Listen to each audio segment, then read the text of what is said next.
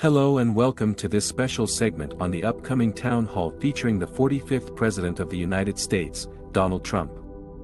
This past October, the new chief executive of CNN, Chris Licht, discussed with CNBC his philosophy on covering news. He pledged not to give a platform to those that could spread disinformation, such as election fraud lies. Now, however, CNN has chosen to invite former President Trump to take part in a town hall. David Zaslav, CEO of Warner Bros. Discovery, and board member John Malone have pushed for CNN to become more of a down-the-middle news network than an advocacy one. Zaslav believes that Trump should be given a platform on CNN not just as the Republican frontrunner, but to provide the public with the information they need to make an informed decision about the upcoming election.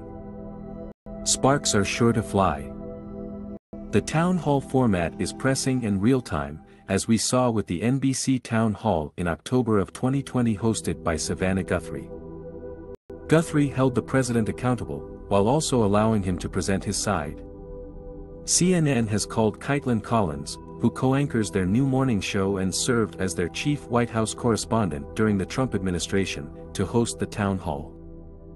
It is no surprise that former President Trump heavily skewed his media appearances towards Republican-leaning Fox News during his presidency. He finally took part in an NBC town hall, hosted by Savannah Guthrie, in October 2020. Now, CNN is taking notes from that event and preparing for Trump in their own town hall.